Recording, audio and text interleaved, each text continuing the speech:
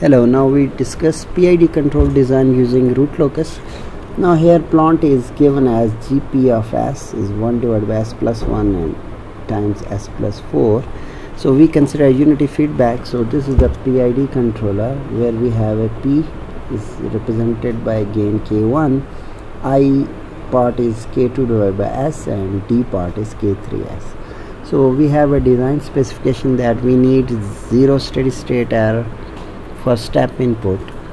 So this means that for this particular specification we need PI control overshoot. So this is the transient response, that overshoot is less than 1.5%, settling time that is 0.5. so the last two specification is related to PD control. So this means that we have to design a PID control. So before design we just do a bit manipulation mathematically so that our design is easy to implement. So here what we did, actually I take K3 common from this control dynamic, so it becomes K3 divided by S, it becomes S square plus K1 divided by 3S plus K2. So now I just rewrite into two forms, one is for PI and other is for PD. So for PI part I wrote at S plus Z PI divided by S, and for PD I wrote at KC as a gain and S plus PD.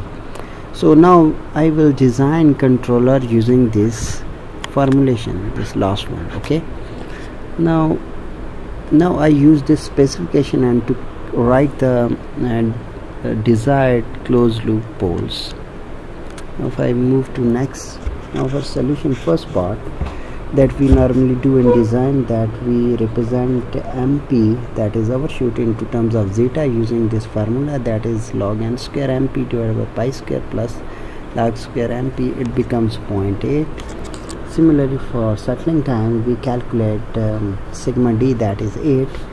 Then we calculate omega d using this formula, that sigma d tan cos inverse of zeta, it becomes 6. So desired closed loop poles become minus sigma plus minus j omega d. Now if I plug in the values, it becomes minus 8 plus minus 6j. Now desired point I choose is P is equal to minus 8 plus 6j. Now before going further I just wrote the characteristic equation. So characteristic equation become 1 plus GC of S P of S equal to 0. So because the root locus is basically using this characteristic equation to represent the locus of the roots, and we will use this equation to calculate the root locus and design the controller. So what we did here, I put 1 plus KC, this is the PD part, then PI part, and with the dynamics, so equal to 0. Now after doing this we start designing in using two basic parts. Normally in root locus we have a magnitude and a phase. So now consider the angle criteria that we use in root locus. What is angle criteria? Angle criteria means that we have GC of S, GP of S, angle must be equal to minus 180 degrees. So we use this criteria. So based on that criteria, if I just represent my my root locus here, so we have one pole at minus 1, other is at minus 4. Now we have a desired location, that is point this, that is at minus 8. Okay, now we have to design a controller. For example, I have to put a pole here for PI, then I have to put some 0 near to it and some 0 here. So this is at PD. Okay, I have to calculate the values. So this is Z PI. Okay, so now how we proceed further, what we do, we have to write straight line from this point on these poles and 0. So let me change this one, that one, that one, that one, and that one. So for example, if I call it as a phi of phi of, let me change the marker here. This is phi of P of Pi. This angle is phi of Z of Pi. This angle is phi 1. This angle is phi 2, and that is phi of Z PD. So this is what we have. Now we just write the equation here. So equation is that minus 5, let me clear it.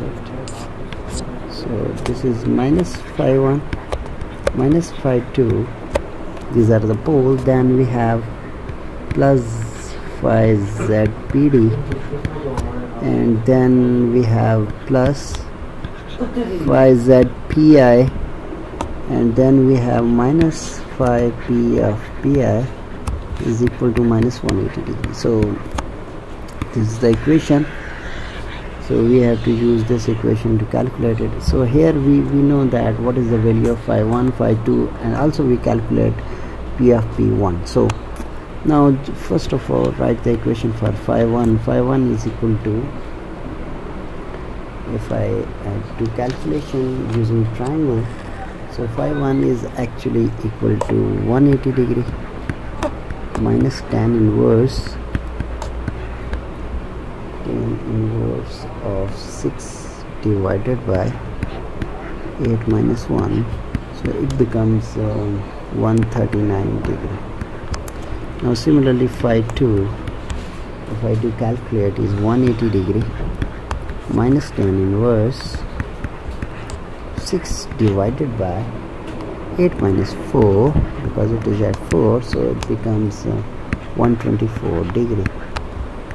Now similarly, if I move to phi of Pi, that becomes 180 degree again, minus, consider this one, and this is the triangle, so it becomes tan inverse of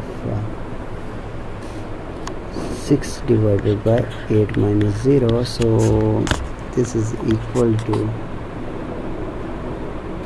143 degree.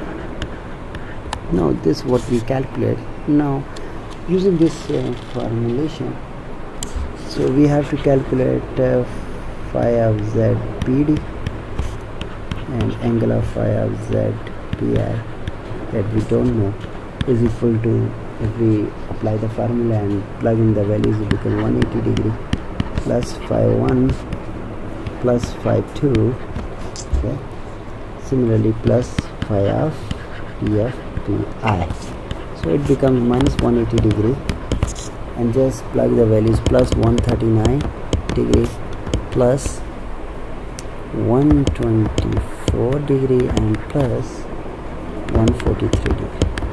So when after solving this, so Z of PD plus phi of Z of Pi is equal to 226 degree. So this is the angle we need to make of these two. Now we go to step number 2, and first we design PD controller. Now if you remember, for PD controller we assume that our PD controller look like KC S plus ZPD. Okay, now if we have the dynamics there and apply the angle formula, minus phi 1 minus phi 2 plus phi of Z PD equal to minus 180 degree. Now from here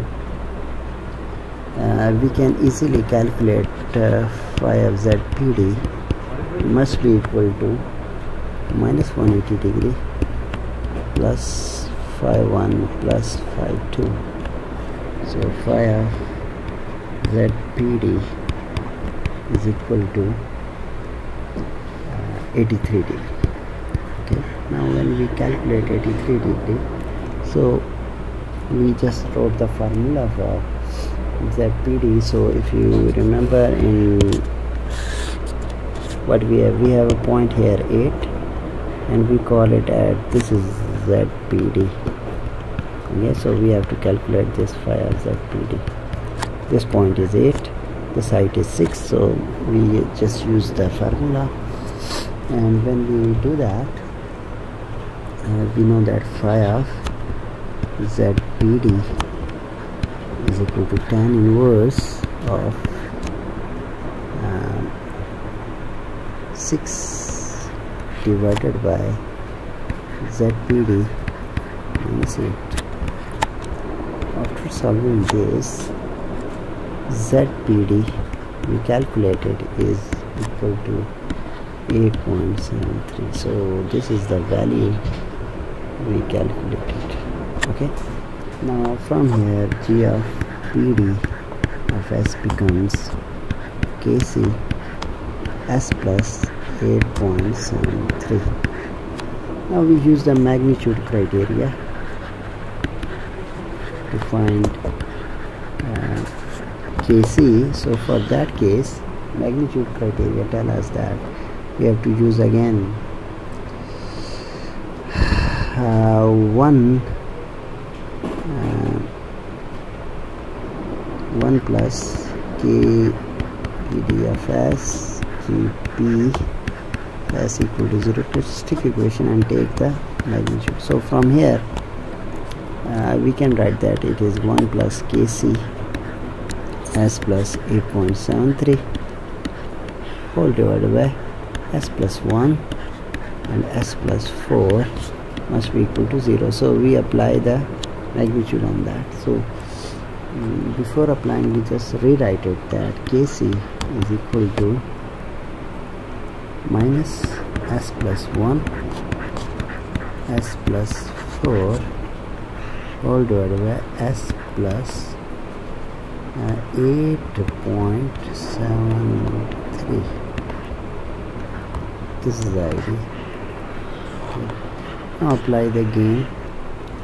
So we have to apply the gain for design point of view. So KC at S equal to P is become minus plus 1, then we have P plus 4, then we have P plus 8.73.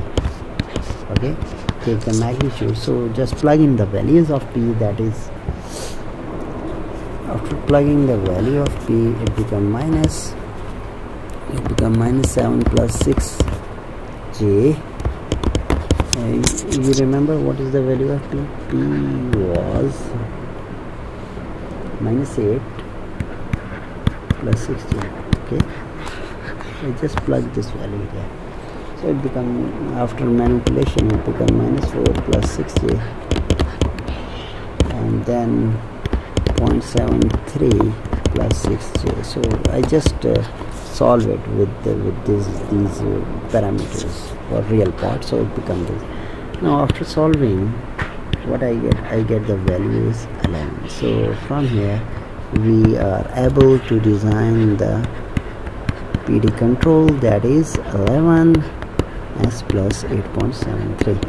Now we will move to the next part and to design the PI control. So this is step number 3. So we know that PI control actually proves the type of the system, and we say that G of PI of S is equal to S plus, you have ZPI whole divided by S. So if we assume, we say we need to put Z near origin, so we assume that ZPI, assume that is 0.5. so from here GPI of S becomes S plus 0.5 divided by S.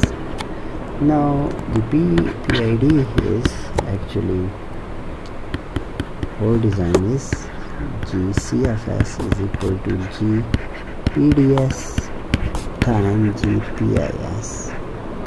So just multiply the both. What we get the 11 s plus 8.73, that is PD times s plus 0.5 divided by s. So this is the PID controller that we can design using root locus techniques. I will stop here. Thank you.